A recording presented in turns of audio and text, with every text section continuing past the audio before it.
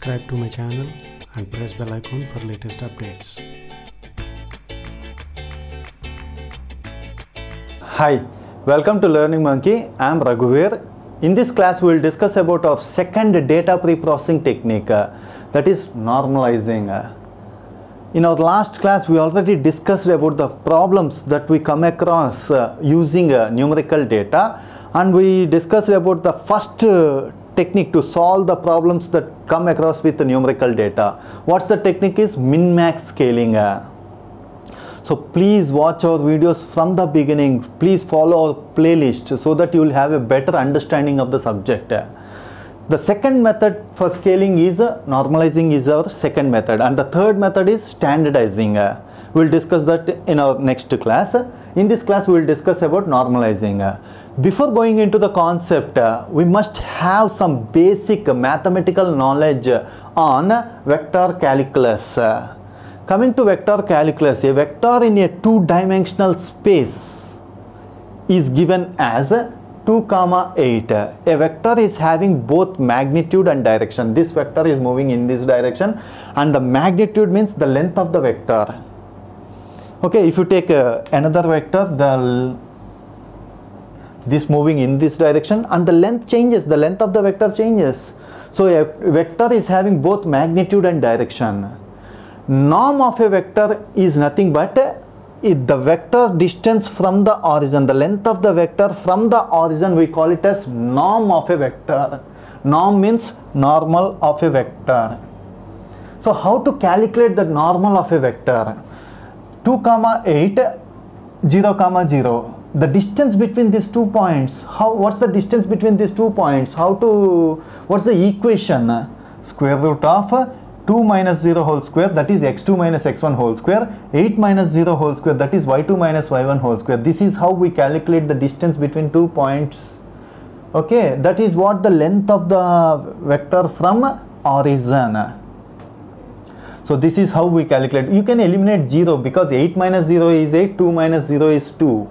You square it and square root of. This is how we calculate the norm of a vector. This concept we use in our normalization. So coming to our normalization, a vector is given as 4, 1, 2, 2. This is a vector in 4-dimensional coordinate space. Okay. A norm of a vector is calculated as 4 minus 0 whole square. That's why we are not writing 4 minus 0. Anyway, we explained here 4 minus 0 whole square plus 1 square plus 2 square plus 2 square square root of, which is 5. The value is 5. Okay, we take a vector and we find the norm of a vector. So why we are calculating all this, you will understand later. Why we are calculating, why we are taking vector, and why we are calculating norm of a vector. A unit vector of this vector is given as a unit vector of this vector. What is meant by unit vector of this vector? A vector that moves in the same direction as this vector, same direction it will move. But the length of the vector from the origin, that is norm of a vector, norm of a unit vector will be 1. That is what unit vector means. So this is a vector. Unit vector is a vector which moves in the same direction of this vector, same direction, but the length is 1. The norm of the unit vector will be 1. That is what unit vector means. How we calculate the unit vector?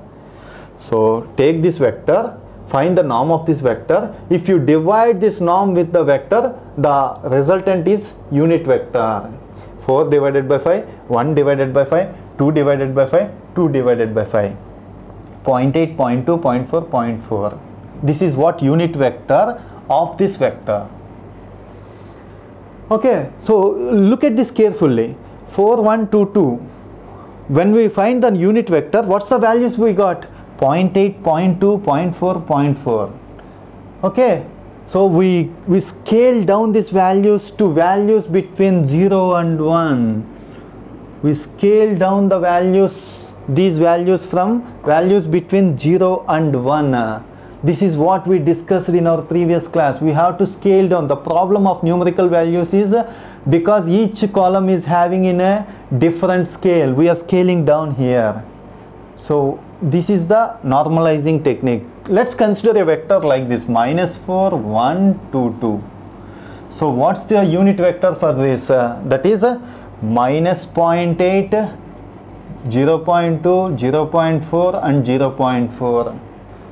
So in normalizing, when you scale down the values you may get between -1 to +1. The values which we may get is -1 to +1. So we scale down the values to -1 to +1. In min-max scaling, we are scaling the values to 0 and 1. But in normalizing, we will scale down the values to -1 to +1. Okay, you understand? So, and one more point you have to remember, the norm of this unit vector means the norm of a normalized data is 1. That is square root of 0.8 whole square. This is unit vector. Plus 0.2 whole square plus 0.4 whole square plus 0.4 whole square. This is equal to 1. This is what we are providing. The norm of this unit vector means we normalized the data. The normalized data is coming between -1 to +1. If you find the norm to that normalized data, that is unit vector, we will get 1. This is what normalizing means. Okay, now let's check how to write the code for normalizing. From sklearn.preprocessing, import normalizer. Normalizer is a class in sklearn.preprocessing package. We are importing that package. So take the data x is equal to 4, list within the list. This is the same example which we considered in our last class. List within the list.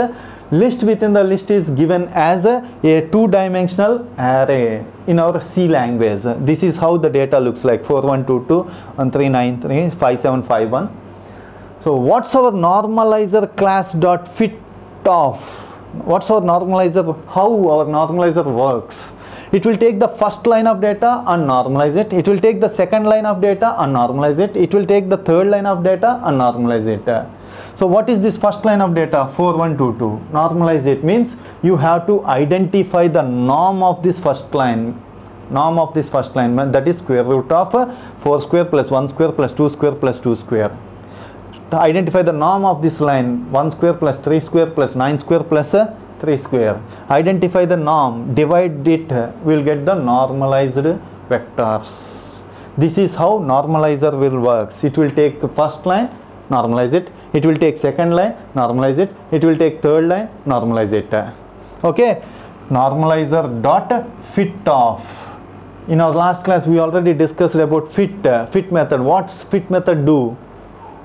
It will do all the calculations that required to transform. What's the calculation we required here? We have to find the norm of this vector. Norm of this vector is 5. In the fit method, it will calculate all those. Norm of this vector, norm of this vector. Whenever you apply t dot transform of, now transformation will come. Transformation will be done. How we are displaying the transformation values? 0.8, 0.2, 0.4, 0.4. This is the normalized vector of this normalized values of this first line. This is the normalized values of this second line. These are the normalized values of this third line. Okay, one important point we have to remember here is, in our last class we applied min-max scaling on a two-dimensional array. Min-max scaling works like take the first column, scale down, take the second column, scale down, take the third column, scale down. Min-max scaling works on columns, but normalizer is working on lines. It is taking the first line, normalize, taking the second line, normalize. But in real-time data sets, which we discussed in our last classes, cardio data set, on what values, whether we have to normalize on lines or we have to normalize on columns. We have to normalize data on columns. Take the first column, normalize, take the second column, normalize. But normalizer working on lines. What to do? How to do? Take it as an assignment. Take a data frame, column 1, column 2. So take this column and normalize. Take this column and normalize. how to do that coding. You identify by searching in the internet. Anyhow, we will discuss this code when we apply this normalizing technique on our real-time data sets, cardio data set. Meanwhile, take it as an assignment so that you will have a better understanding of the coding. Okay, hope you understand. Now let's execute this code in our system. Coming here, this is the code for normalizing. From sklearn.preprocessing import normalizer. So we took the data list within the list. This is what we discussed in previously. So t is equal to normalizer of dot fit of x. We called a method in the normalizer which is called fit method, fit on data x. So we're printing the transformation. This is how the output is. Let's execute the code. So it is executing. So do the assignment which we discussed in previously. That helps you a lot in understanding the coding. Hope you understand the concepts. If you have any questions regarding the concepts, please post your questions in the comment section below. Thanks for watching. If you haven't subscribed to our channel, please subscribe to our channel and press bell icon for the latest updates. Thank you.